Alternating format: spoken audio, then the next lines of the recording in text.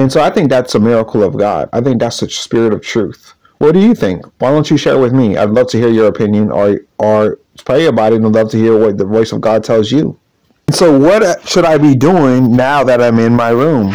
Well, the Bible answers that question too. Here in Psalms chapter 4, verse 4, it says, stand in awe and don't sin. Search your own heart on your bed and be still.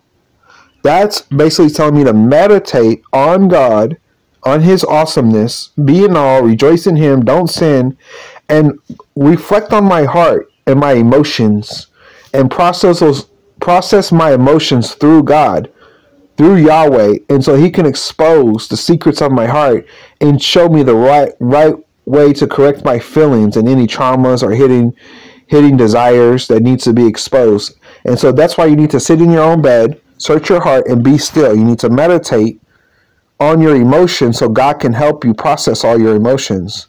Also in verse 5, offer the sacrifices of righteousness and put your trust in Yahweh, Elohim God. So put your trust in God and sacrifice for righteousness. So that's what I should be doing in my bed, and that's what I'm doing.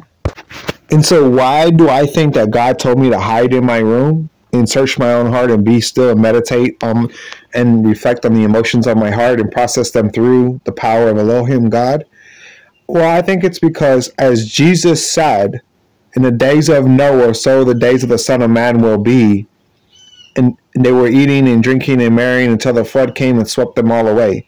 And so I think we're living in that generation now, when God has declared this earth evil and wicked, and the people, we are now in the wickedest generation, the most evil generation of the history of mankind, and it's that time of judgment and wrath that God is bringing upon the earth.